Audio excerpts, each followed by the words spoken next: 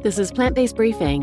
Which came first, the chicken, the egg, or the dystopian nightmare? By Nelson Huber-Disla at nutritionstudies.org. And I'm Marian Erickson, host of this curated content plant-based podcast, where I narrate a variety of articles on plant-based, vegan, and eco-friendly living with permission every weekday. Today's article is from the Colin Campbell Center for Nutrition Studies. They're a nonprofit whose mission is to promote optimal nutrition through science-based education, advocacy, and research.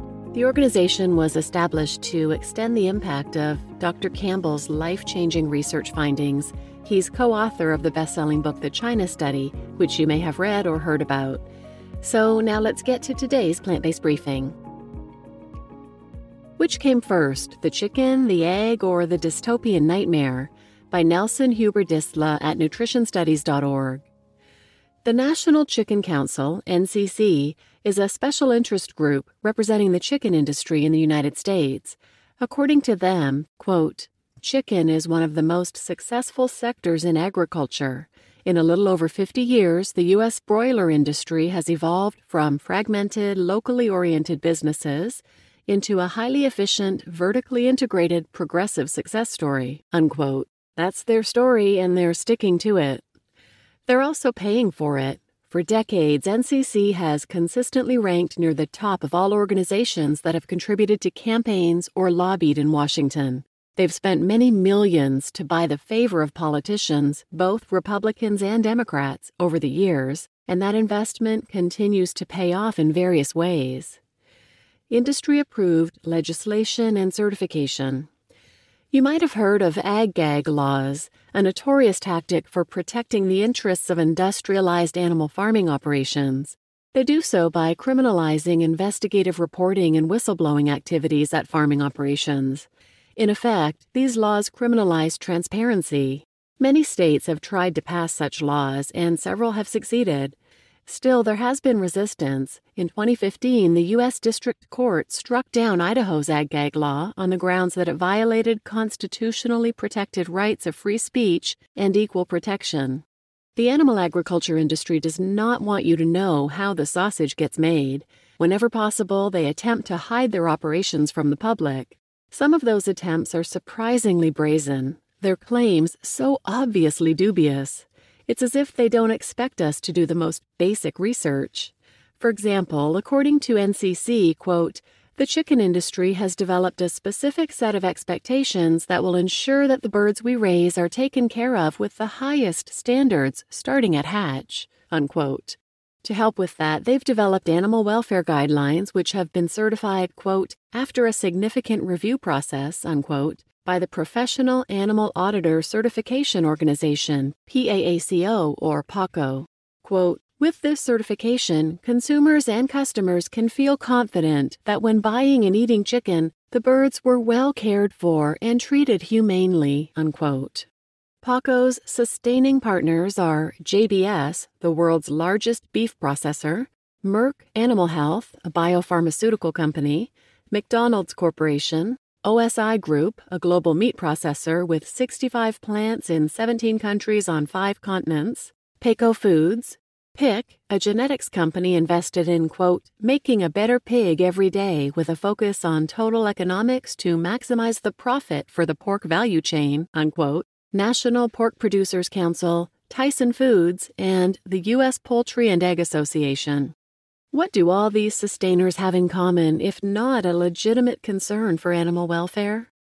The values of NCC. There is surely only one thing NCC genuinely cares about: maximizing profit for the industry they represent.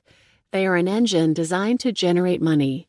When they aren't investing in shaping the thinking of politicians, when they aren't making ludicrous claims about animal welfare, they're often making projections about profitability. In 2021, they looked at the per capita consumption of poultry and livestock since 1965, with projections into 2023. They show that per capita total red meat consumption has decreased 23% in the last 50 years, while per capita total poultry consumption has increased nearly 125% in the same period, from 50.4 pounds to 113.3 pounds. Data from the OECD iLibrary show similar trends around the world. Per capita consumption of poultry has increased in countries regardless of whether their economies are designated developed, developing, or least developed. These trends reflect more than consumer demand. They are the measure of a massive system of violence, and the consequences are not discussed often enough. Inside an industrial chicken operation. Frank Dixon has done an excellent job of detailing the excruciating conditions found in industrial chicken facilities. In his book, Sustainable Food Production and Diet, he describes how these factory farming conditions are unhygienic, inhumane, and potentially catastrophic. Quote, "Birds are packed together with little room to move. In broiler chicken operations, i.e. chicken raised for meat, 20,000 to 30,000 day-old chicks often are placed on wood shavings or other litter material in a barren shed. As the chickens grow, the space between them decreases until there is little to no room to move. Egg-laying hen operations sometimes confine over 100,000 hens per shed. Hens often are placed in battery cages, up to 10 hens per cage, then the cages are stacked on top of each other. Hens need 291 square inches to flap their wings, 197 square inches to turn around, and 72 square inches to stand freely. U.S. commercial battery facilities provide an average of 64 square inches of space per hen. Living conditions create great stress in part by preventing birds from engaging in natural behavior. Hens often beat off half of their feathers by flapping their wings against cages. Chickens often fight when crowded together. To minimize injury, beaks and toes are often cut off. This causes pain and stress. Cattle and chicken remains are often fed to chickens, which are not naturally carnivores. This can facilitate the spread of viruses and other pathogens. Industrial chicken operations have widespread fecal contamination. 1 gram of chicken manure can contain enough virus to infect 1 million birds. A 20,000 bird broiler flock produces more than 1 ton of feces per day. Feces often is not removed until chickens are slaughtered. As a result, growing birds live among an increasing amount of their own feces. Broiler sheds sometimes are not cleaned out between flocks. When this occurs, new chicks are placed directly on tons of feces from previous flocks. Living in feces greatly facilitates virus transmission and mutation. Broiler chickens are bred to grow larger more quickly. Ancestor chickens grew to about 2 pounds in 4 months. Broiler chickens now grow to about 5 pounds in 45 days. Birds bred for size often cannot support their own weight. The stress on their hips and legs often is so great that they spend more than 3/4 of their time lying in their own feces.